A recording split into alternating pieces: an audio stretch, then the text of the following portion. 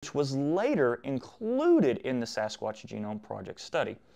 Distol analyzed only the mitochondrial DNA, or mtDNA, from the sample 37 in the SGP study, and found it had modern human mitochondrial DNA in the H. haplop group, or HAPLOGROUP group. Okay? Distol assumed that this was represented human contamination. Okay? And so threw the sample away, which outraged the leaders of the Erickson project. The mitochondrial DNA result was confirmed by Paleos Labs and DNA Diagnostics, the two other labs which studied the sample.